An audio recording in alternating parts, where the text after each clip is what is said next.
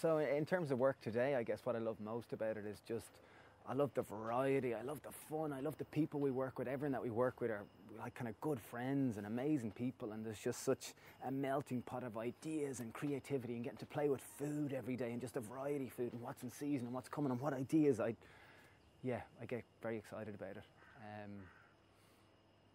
So one funny story I remember, as teenagers, probably about 16, went out St. Patrick's Day, if you don't know, in Ireland. That's when people go out and they get hammer drunk. Lots of people do. And I was a kind of teenage boy and went out and got hammered and had a great time.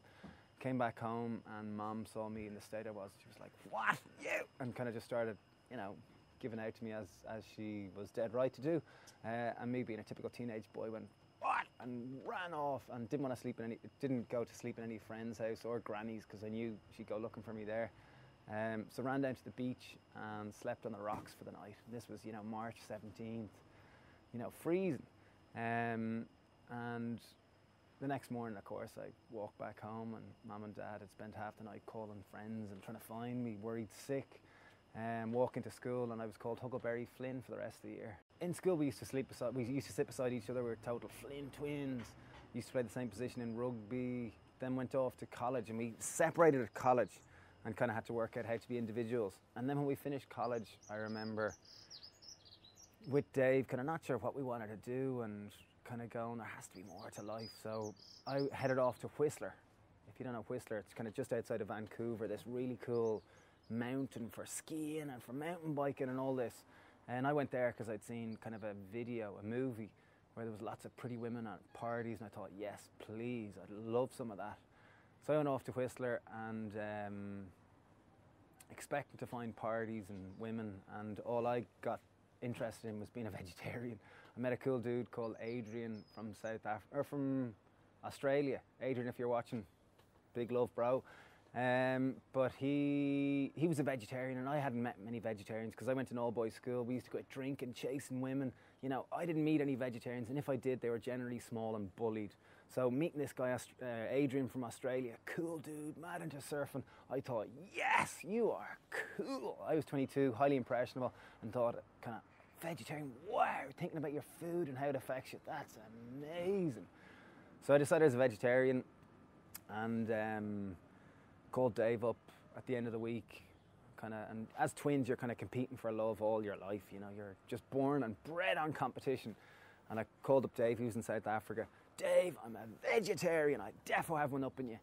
And he was in South Africa at the time, and lo and behold, typical twin power, he became a vegetarian the same week, independent of each other. So after Whistler, I went up to the wilds of Canada. We used to have to get a helicopter to work every day, and we planted trees. Great crack. Planted about 100,000 trees or plus up in kind of bear country. Great fun. Highly recommend living in a tent for the summer. Getting in with your inner caveman. Great fun. Then from there, I guess I was the only vegetarian on that, of course, and then got kind of interested in being a vegan and a raw foodist, and went kind of hanging out, went to Burning Man, and then went to a load of kind of sustainable, egalitarian, kind of polyamorous communities. Such fun, wow. I guess Dave got into fast, and he kind of called me up one day going, Steve, yeah, you're fasting, amazing, yeah, what do you do? Yeah, you just starve yourself. Wow, cool. So I went off. I was living in the south of France at the time. I was living in Montpellier. I was kind of learning French, and at least I had these romantic ideas, living in the south of France, the markets, la langue, c'est très belle. And I was real into meditation at the time, and raw food, and real Puritan living. And I bought an old bike and cycled around Provence for about a month, and just I had a sleeping bag and a kind of plastic cover, and I didn't even have a tent, and just slept rough on the side of the road, and kind of spent a month on my own. It was great fun. But I went up the end. I went to, Corsica, where Asterix and Obelix are from. I went there and went up to the top of it and found a kind of quiet spot and went on a 5-day fast. And at the end of it, I called Dave up and kind of went, Dave, that green grocer back home in where we grew up and where Mom used to buy her fruit and veg, what do you reckon about trying to buy it and start a food revolution? And Dave said, well, what about money? I was like, don't worry about money. It's only money we borrowed from someone. So we borrowed money, and we had our platform for a food revolution. We're both total idealists and dreamers, and at the time I remember I wanted to try what's that one called? Anarchy. So when we started the shop first, we had a couple of friends working with us, and I thought, Anarchy, this seems like a great idea. Yeah. Fuck the system. We were total rebels. And I remember I didn't want to give anyone direction or anything. I was just like, they should be allowed to put in their own creative input, man. Didn't work. It's a good idea, though. It was nice trying it, though.